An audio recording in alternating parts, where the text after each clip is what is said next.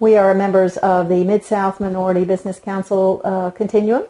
We are women-owned, and we do commercial projects as well as residential projects.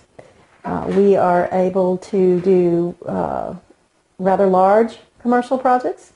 We are licensed. I am a licensed contractor in the state of Tennessee, so we can do large projects. We can do small commercial projects, and we've done both. We've done large, we've done small. We would like to provide quality material for our projects. We want to make sure that all areas are covered when we're bidding, so we make sure that the sizes of the plants are what they are required. We want to make sure that what the architect asks for is what they get. And whenever we do any kind of commercial bidding, we always do that. We make sure it's the size of mulch that they want, the size of plants, all of that sort of thing, so that we can give them a quality package.